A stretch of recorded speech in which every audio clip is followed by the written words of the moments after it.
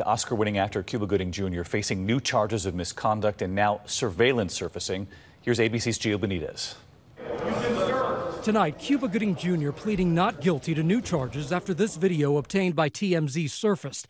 In it, you can see the actor appearing to grope a woman in a New York City restaurant. Gooding also pleading not guilty 2 weeks ago to charges from another allegation in 2018 when a woman alleges Gooding touched her inappropriately at a different nightclub, and another incident where he allegedly grabbed a woman's breast at this bar in June. We believe, without question, that the case is purely a case of malicious prosecution.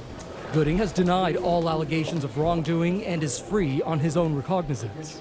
And Gooding's defense attorney says the new video that emerged does show the actor touching the backside of a server, but David, they say it does not show a crime. All right, Gio Benitez, thank you.